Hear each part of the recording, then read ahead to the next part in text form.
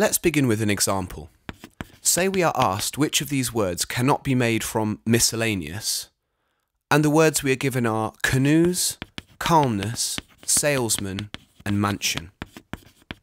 These questions are asking us to pick one word from a list of possible answers that cannot be made solely from the letters of another word. With questions like these, you should start by looking at the answer options given and work through them one at a time, eliminating any wrong answers. Always start with the first answer and work your way down through each answer one at a time. Don't leap into the middle and start with, for example, salesman, and then work to the other answers, as you might confuse yourself as to which ones you've checked off. So in this example, we would begin with canoes. You start with the first letter and tick off each letter that appears in the word miscellaneous. So you would look for the C and notice that it appears in miscellaneous. To begin with, you might actually find it helpful to tick off the letters one by one. If you do put lines through in this way, make sure that you do this through the answer options rather than the word in the question, as you'll end up with too many lines through the question word if you do this for all the options. After ticking off the C, work your way through A, N, O, E, and S, and we see that all these letters appear in miscellaneous. Therefore, this answer can be discounted. Next, we move on to calmness. Now, whenever you see a word that has two of the same letter in it, alarm bells should ring.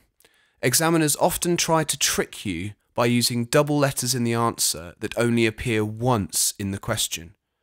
In this case, calmness has two S's, so we need to make sure that S appears twice in the question. So we work through as normal. As you practice these, you will find it's quicker to check off groups of letters at the same time. So rather than just starting with the C, you might take the C, A, and L together and look at miscellaneous to see whether they appear. This will save time from constantly glancing up and down between two words. Having ticked off the C, A, and L, we then move on to the M, N, and E, and see that all of these appear in miscellaneous. And then taking extra care with the double letter at the end, we notice that S does indeed appear twice in the question word. So we can check off this answer as well and eliminate it. Next, we have salesman. Notice straight away that this word has two S's and two E's. Now we know from the previous answer that the two S's are in the clear, so they can immediately be ticked off. We then work through the A, L, E, M, and when we reach the second E, take care to check that E features a second time in the question word. It does, so we move on to the M and can see that all the letters appear the required numbers of times, so this answer can be discarded as well. Moving on to our last possible answer, mansion.